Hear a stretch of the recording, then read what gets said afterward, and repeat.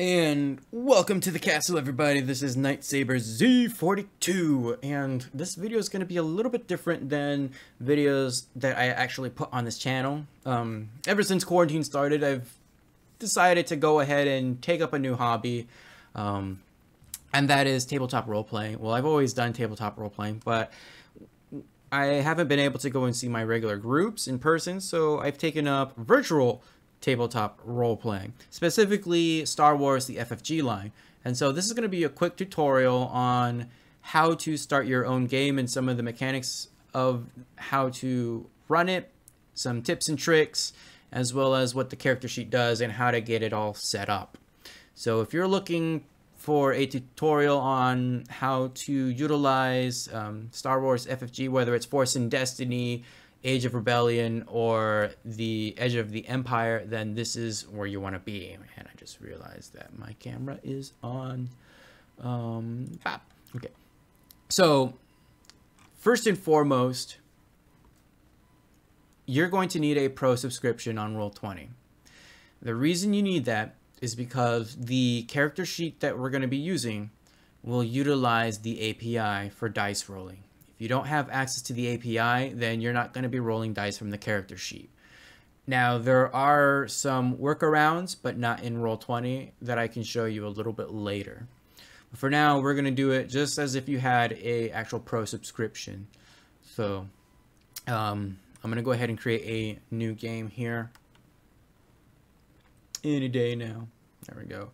And I'm going to assume that you know the basics of Roll20. And I'm not going to explain any of the mechanics for the actual Star Wars game. If you would like to learn more about the mechanics and stuff like that, my recommendation would be to go and look up Steve is Bored's YouTube channel. He's got some great videos on how to play and some fun builds that you can try out as well.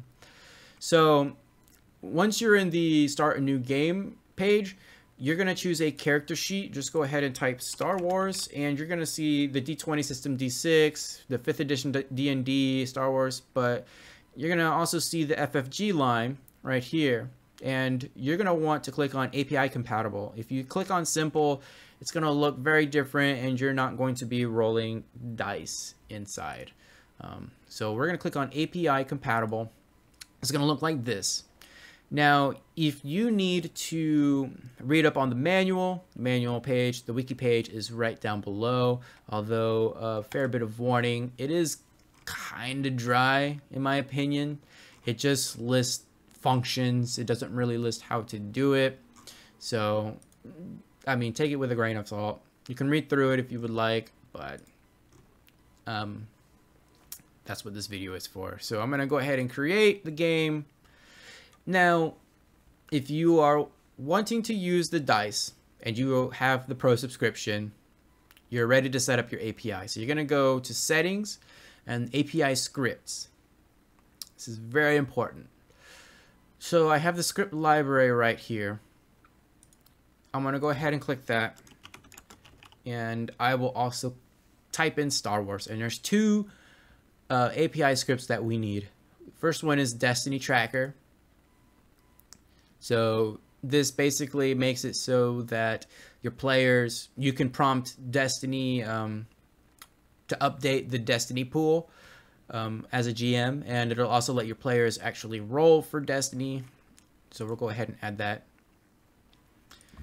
And then we got to start all over again. So type in Star Wars and you can see the dice roller, which is what we want. This actually allows us to roll the custom FFG line dice in through the actual character sheet itself.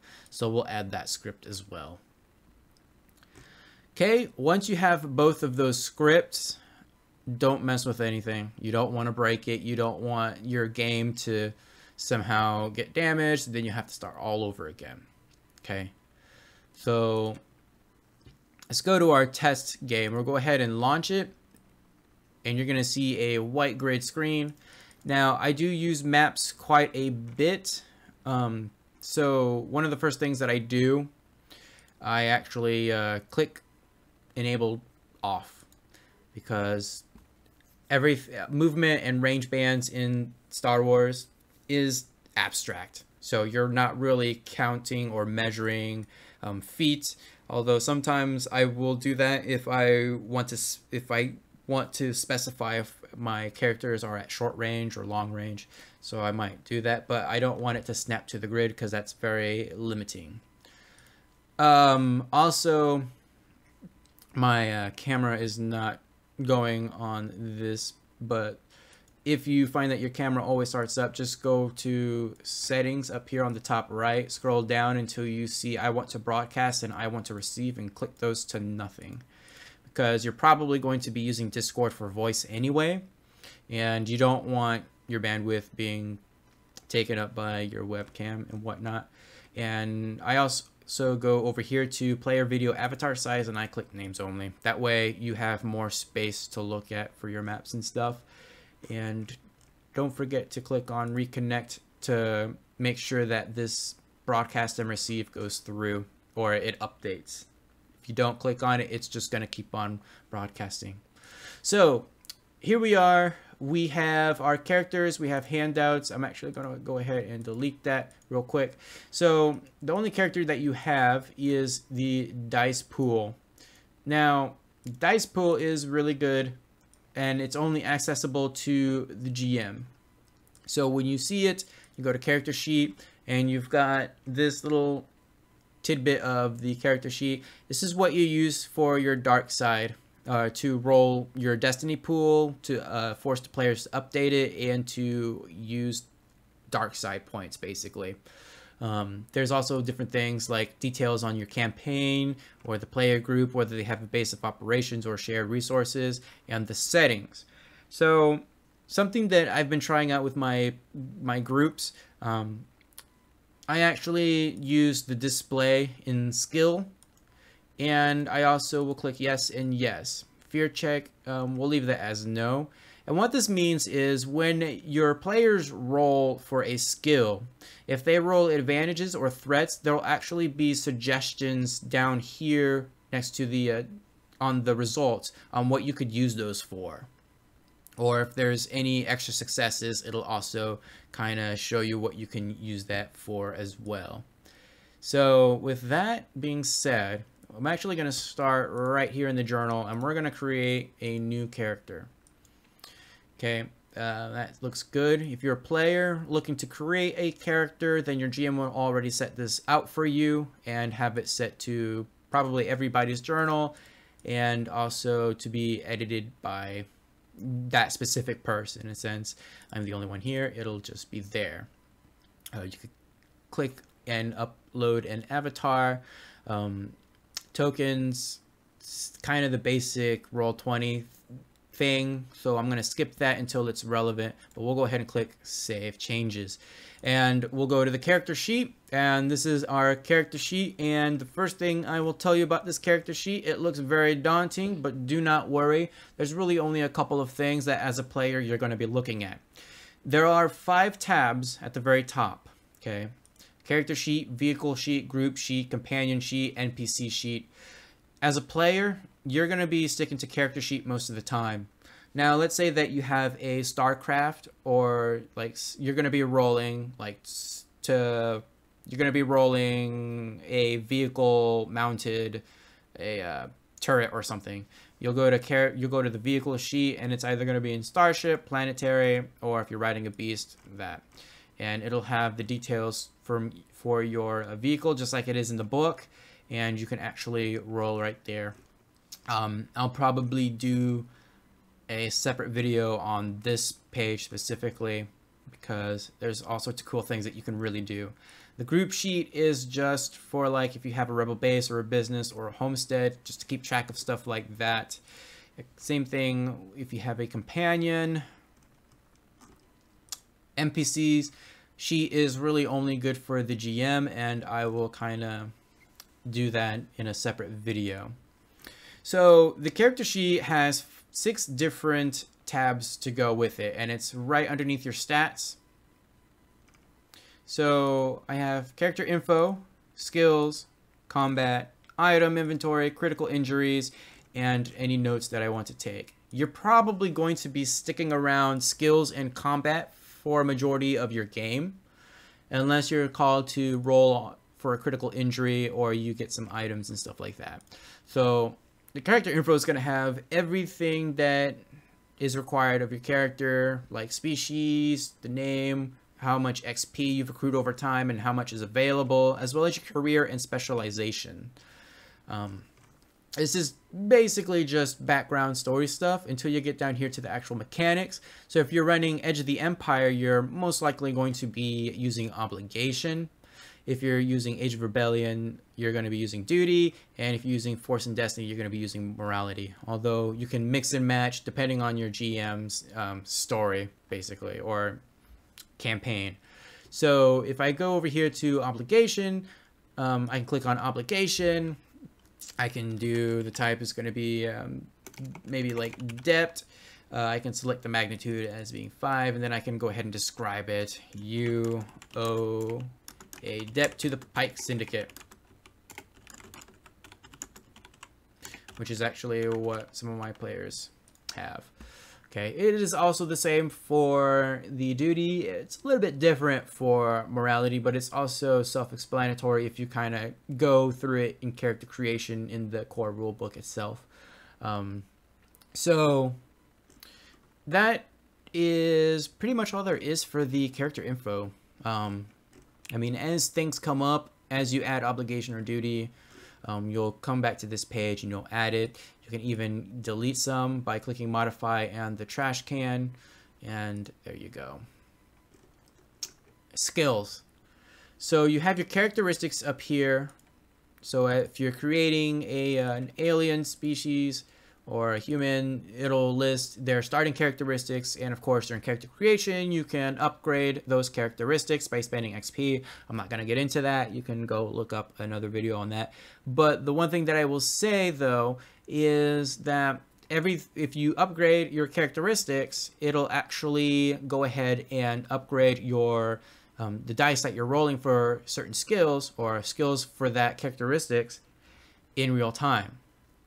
The only caveat to that is you do need to click out of that for it to register. So at willpower is at 3, but I'm not rolling 3 green dice. It's at 1 for now. If I click out, boom, it updates. So if you're ever trying to update something, whether it's you're rolling purple dice or anything like that, you need to click out of it for it to register and add it there. So I'm just going to go ahead and click 3 on all of that. And it has all of your core skills, from astrogation all the way down to your knowledge skills. If your GM adds skills, you can definitely add some skills. Do it for whichever characteristics, if it's career or not, and your rank in that. So let's say that I am playing, or I'm doing my character creation and I'm looking at my career skills. I'm going to click on the career. That way I know that those specific skills aren't only require the standard 5 times the rank that you're going to. So if I'm going to rank 1, it's just going to cost 5 experience. If I go to rank 2, it's going to cost 10 experience plus the 5 that I spent before that. So if it's not a career skill, then don't check the career, and that way I know that I'm supposed to spend 5 extra XP to upgrade that skill. And of course, after you click off of it, it will update in real time. Just remember, you can only have a maximum of 2 per rank, or 2 ranks per skill if you're at character creation, but it can go up to 6 after character creation. So there I have 2 yellows and 1 green for astrogation. So let's say that my GM says that I need to make an astrogation check, and it's going to be a hard check or a 3 purple check, as I like to do it with my players. I can input the purple in one of 2 ways. I could input the purple here in the dice pool, but you do need to remember to reset it after every check, or else this purple is going to be persistent. So once I upgrade that, I'm going to click out so it registers, and I'm going to go to astrogation, and I'm going to click on the D20 dice button. Bop, and there we go. Cool thing about this, as I said, because we have certain settings turned on in the dice pool, it'll actually have some suggestions on how we can spend this threat. And if you hover your mouse over the actual pictures, it'll tell you what the symbols are. So if you're just learning about the dice and what the different symbols mean, don't worry about it. This program's got you, dog. Okay? So some cool little nifty things. The second way that I can do it, I'm going to go ahead and click on the reset button here to bring it all back down to 0. Other thing that I can do, like let's say that I have a talent or I have some sort of condition where I have to add a black die to all rolls for that specific skill. So if I go to modifiers and I hover over this question mark, you can see all of the different letters mean different colors. So if I'm using black, then I'm gonna put in 1 BLK, and you do need to have the number before the letter, and the letter does need to be in lowercase. If it's in uppercase, it's not gonna work. Okay, make sure it's lowercase. So let's say that all of my astrogation checks because of a certain condition are gonna be black from now on. I can put black here. If I am rolling dice, I could also put the 2 purple here, or I guess for the example it was 3 purple, and roll that, and boom, you got your black and 3 purple. And man, I wasted a really good roll with that triumph on this one.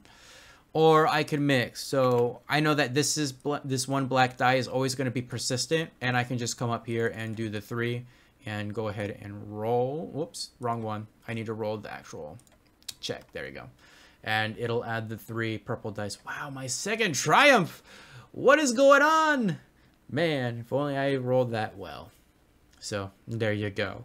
And of course, it'll tell you all of the different things that you could spend that triumph on. But of course, you can always do other things. These are just suggestions, so to speak.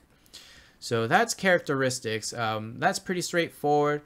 Right there, if you are using a lightsaber, if you have one of the different styles like Makashi style, I think is one, then you can change the actual characteristic that it uses. So like agility, and it'll actually take it off of your agility characteristic there.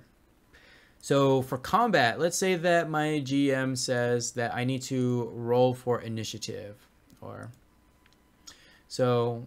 He's going to click on the turn order, and that's going to show up for everybody. And he's either going to say it's cool because it's prepared, or it's vigilance because it's unexpected. They don't hardly ever have modifiers, but I'm sure you could add black dice or blue dice to that. So you could do that here or up here, which let me reset. And so they tell me that I have to make a cool check. So bop. And in the turn order, it automatically adds it. And without looking, I can already tell that I got 1 success and 2 advantages. Correct. So after that, if you're the GM, click on the settings icon and go ahead and click on descending. So if I do that again, there we go, some different results. Click on the settings and go to descending, and now it has it from the highest order all the way down to the lowest. So I have one PC that's going to go first, and then one that's going to go next, and the next one.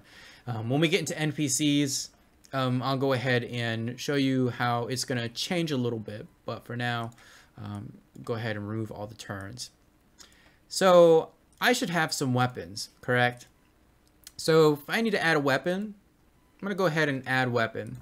And I'm going to have a small holdout blaster.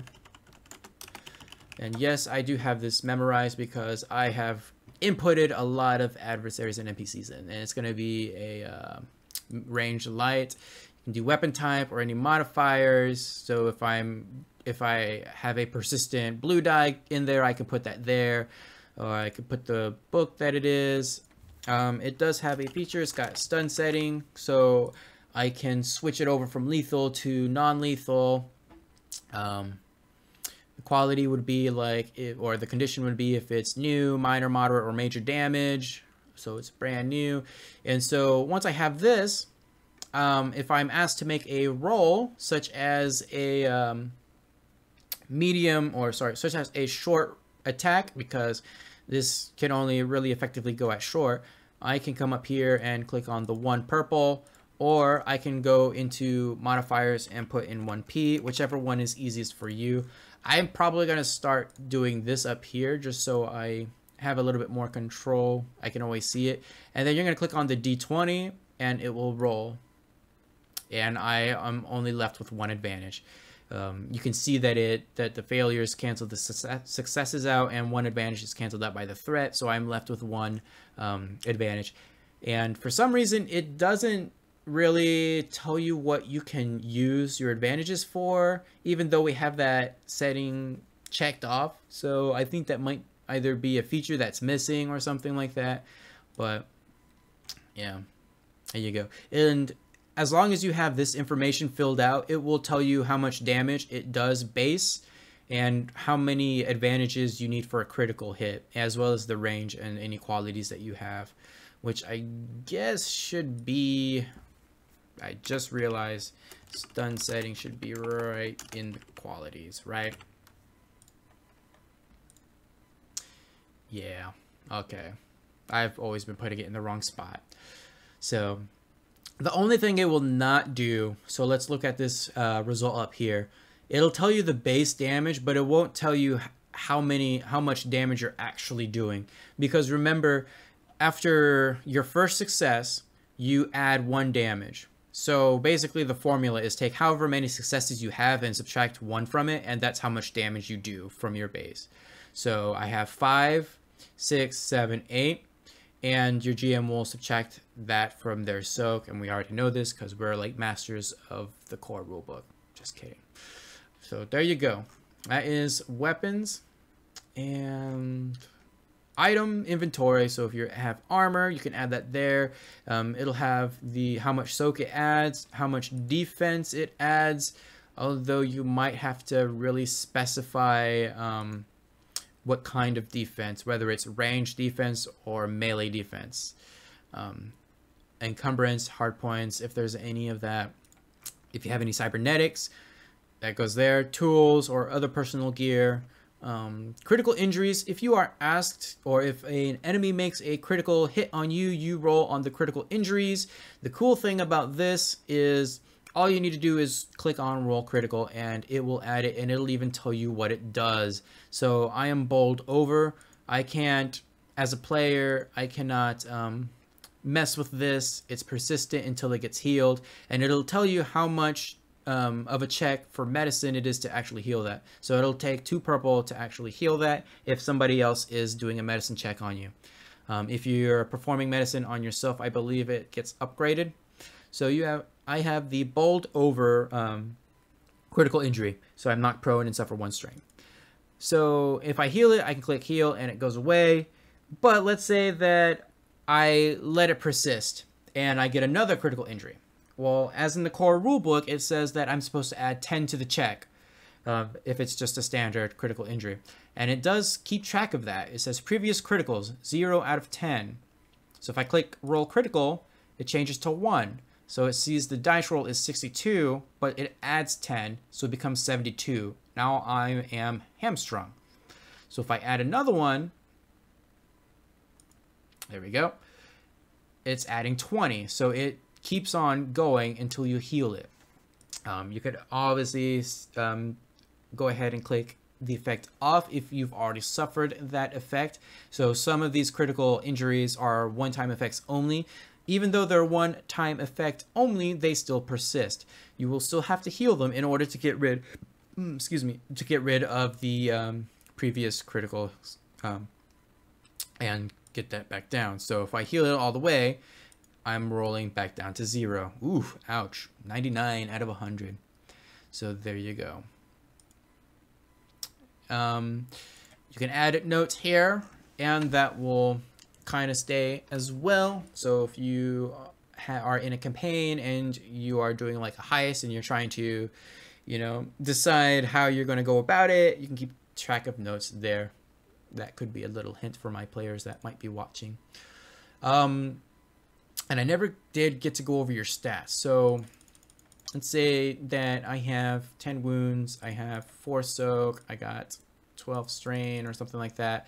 These are dependent on your species that you're playing as. If I have any range defense or melee defense, that goes there.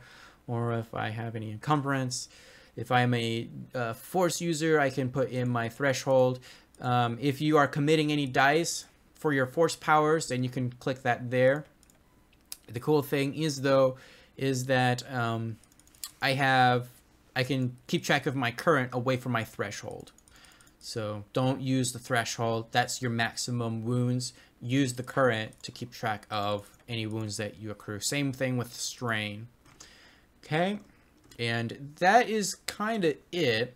Let's say that the GM wants to have me roll for my destiny pool. He will click on Force Player Update.